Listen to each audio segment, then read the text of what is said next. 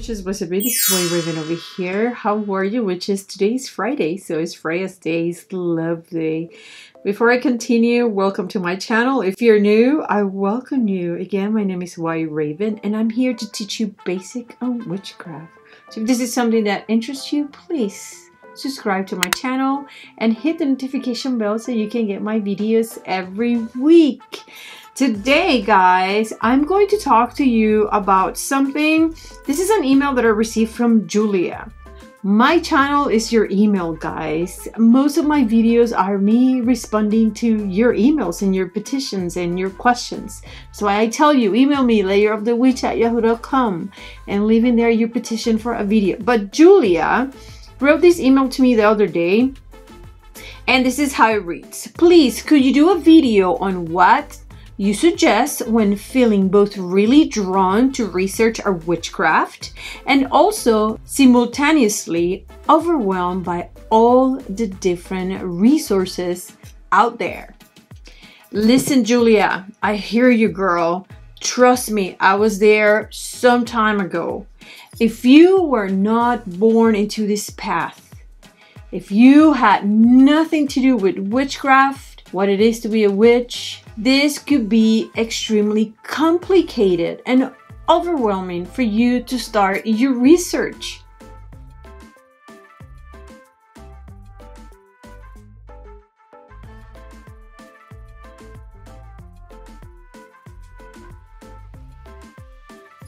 So how do we start our research? How do we do that? How do we go about getting the right book and the right literature for us, for what we want? There is so much right now. Anybody can write a book. So I'm going to tell you, and I'm going to give you advice based on my own experience, because you guys know that when I started this path, I have shared with you guys, I was coming from a Christian church. I was not born into this. I did not have a grandma teaching me how to be a witch. I just had the urge to learn about the iconic crone, the Wicked Witch. And that's what I liked. How did I go about it? What did I do? The first thing that I decided to do was to answer my question generally. So I was very interested in different religions, like what is shamanism, what is druidism, what is Wicca, what is Santeria, what is voodoo, what is Buddhism.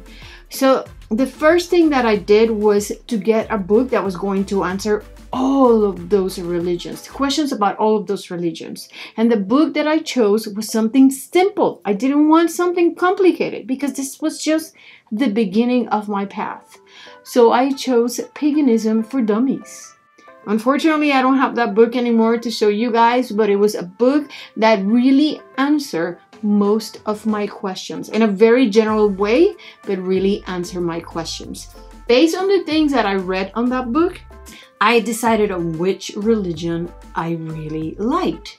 What was I inclined to? And one of the things that I was very inclined to were Greek gods, or the mythology on Greek gods, and also Wicca, because I was very curious about druids, about Celtic gods, because it was something that my father mentioned many times when he was preaching. So it was something that really caught my attention. You want to start simple. Simple. What is it that you want to learn? Do you have all these religions that you want to learn about? Which religion to go about? Then get something very simple on paganism, because a book on paganism is going to address all these religions. And based on what you reach on each religion, one of them is going to call your attention. I know this. If you're just into this because of the practice part of what witchcraft is, still, you must learn everything that is religious and also everything that is secular, academic. Both things work hand on hand. Now, once you read your paganism book and you choose a religion, then you're going to read about that specific religion.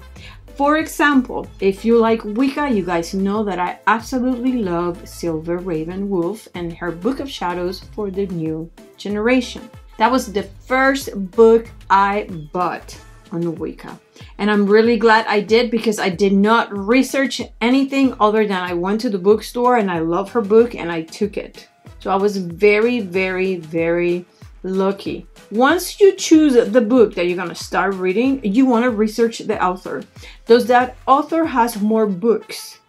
And are those other books in the same topic that you want to learn? Because there's a lot of authors out there that just like to write books. And they write books on many different things. And then that makes me feel that they're really not an expert in the book that I'm reading, right? Because the person writes about many things. So you want to get somebody that has a lot of books under their belt under the same topic. SilverRaven Wolf is a woman that is a phenomenal writer, and she writes on Wicca, what Wicca is. From all of her books, I tell you right now that the Book of Shadow for the Solitary Witch, it is the best book until today that I have read. It is so complete, and I have such respect for SilverRaven Wolf and for what she have given into the witchcraft community.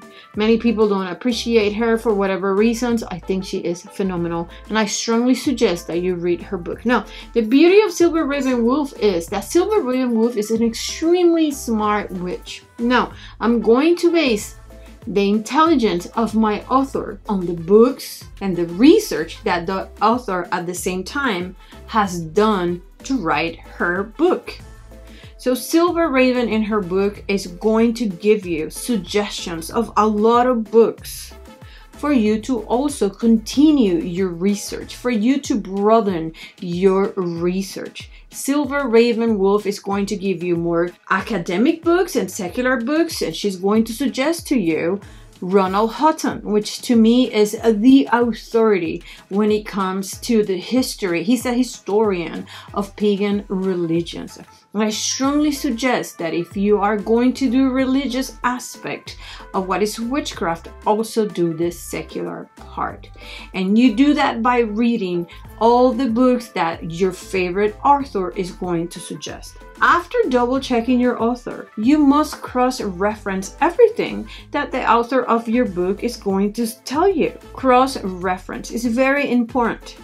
And it's like a chain, guys. It's like a domino effect, because you find a good author and that author is going to recommend to you some books, and you're going to be reading those books that she recommends, and those books that recommend other ones at the same time. And this is how you open your wisdom, your intelligence, your knowledge about witchcraft. Make sure you cross-reference your author, and make sure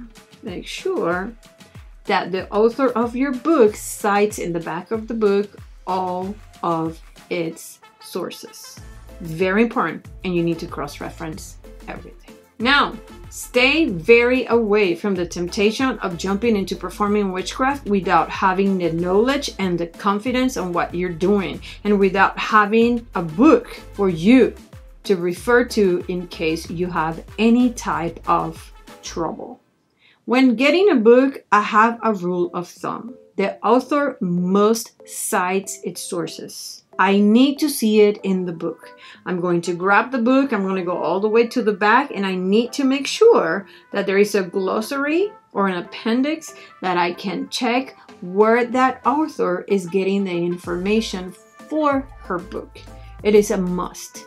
And then I'm going to cross-reference everything, or most everything, and if things don't make sense, eliminate. There's way too many authors for you to be wasting your time with just one author that is kind of sketchy. Encyclopedias. Encyclopedias are amazing, and I shared with you guys a few encyclopedias that to me, those are my Bibles. Judika Illes Encyclopedia of 5,000 Spells, Encyclopedia of Witchcraft. Judika Illes has a lot of encyclopedias, and to me, and at this time, after researching for so many years, to me, Judika Illes is an authority on witchcraft. And if I need to find something out, I have decided that it's going to be Judika, one of those authors that I'm going to refer myself to in order to make sure that I get the right information, especially when I'm doing a video for you guys.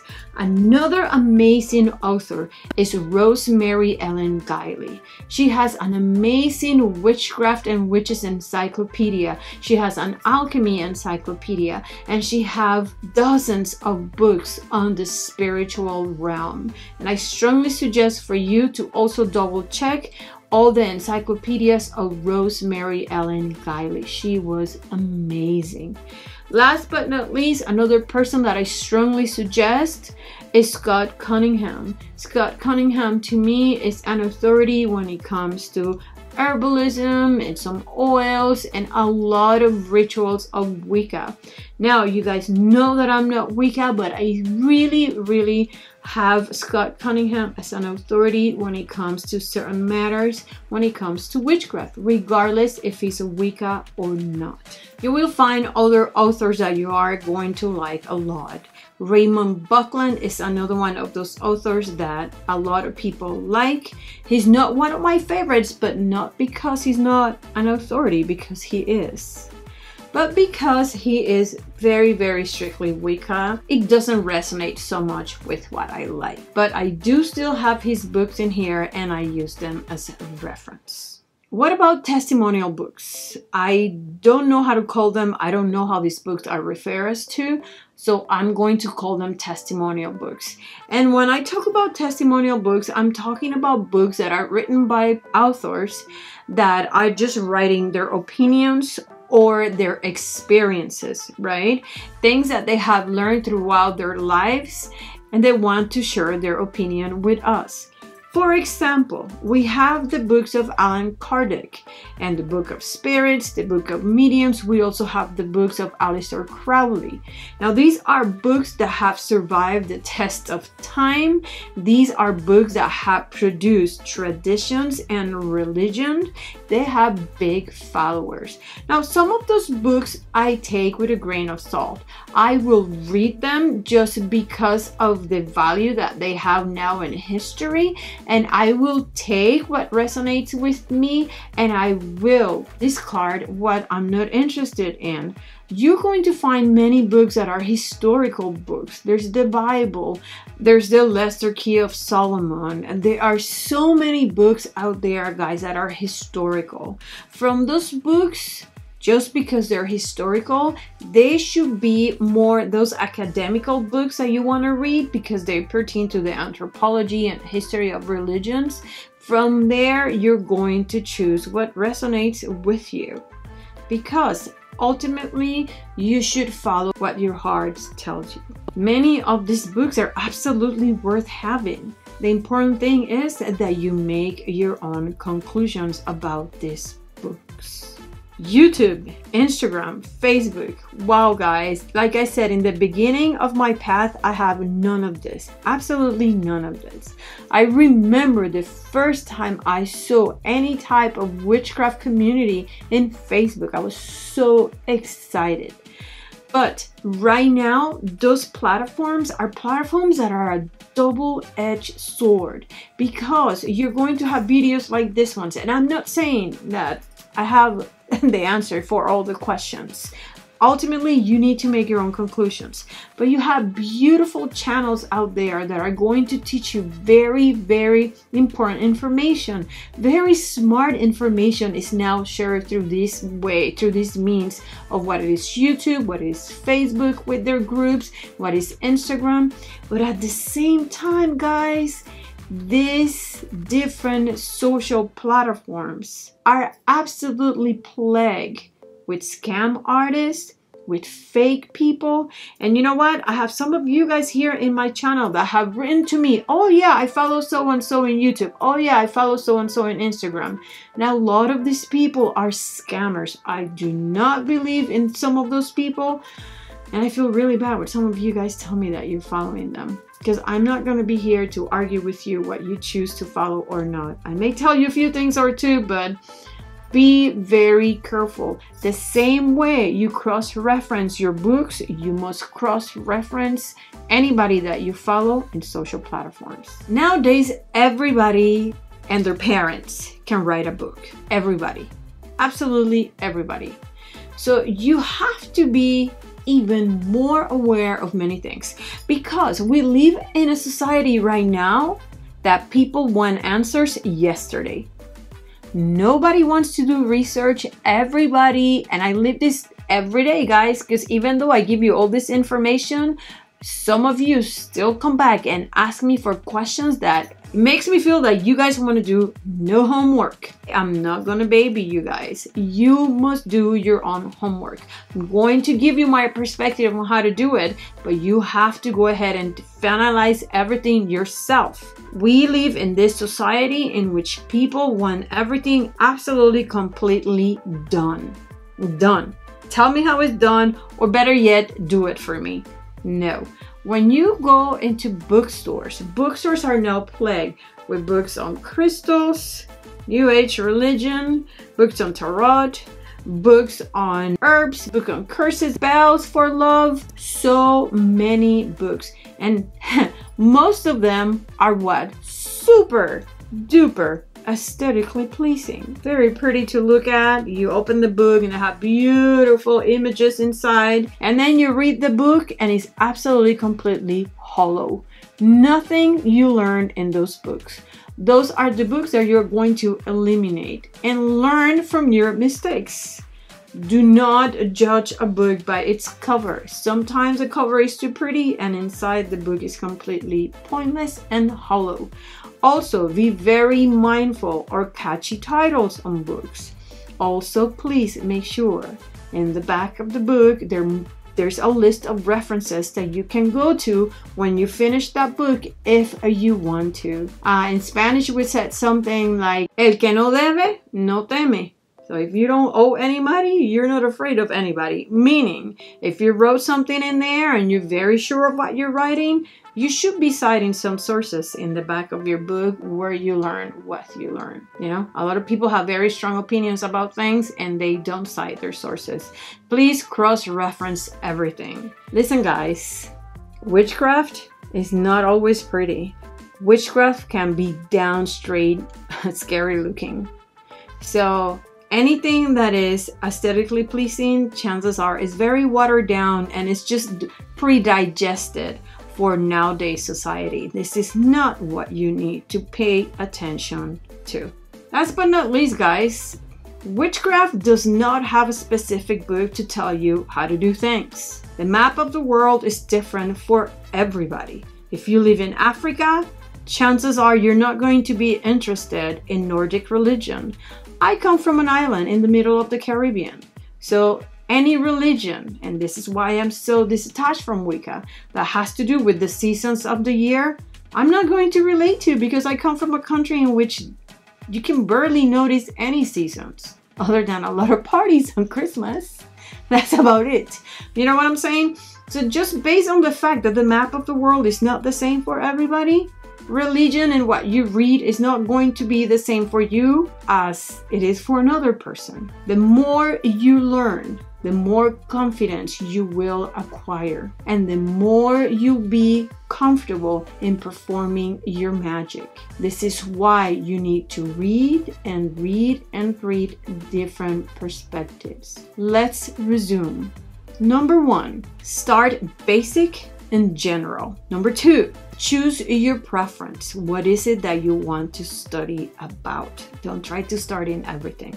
Choose your preference. Number 3, research your author. Make sure you know who that person is. Number 4, cross-reference what that author is telling you. It's very important. Number 5, check the author's sources. Where is this author taking this information from? Number 6, research both secular, academic, and religious literature. It's very important that you research both.